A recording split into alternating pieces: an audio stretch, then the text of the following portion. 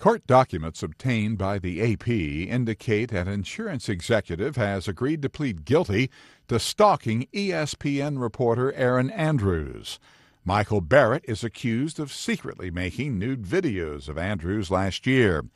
Authorities say Barrett rented hotel rooms next to hers in 3 cities, tampered with the peepholes, and shot videos of Andrews at 2 of those locations. The Illinois man is also accused of uploading the material to the Internet and trying to sell it to celebrity gossip site TMZ. Barrett will enter his guilty plea in a federal court in Los Angeles on Tuesday. He could face up to 5 years in federal prison and a fine of $250,000.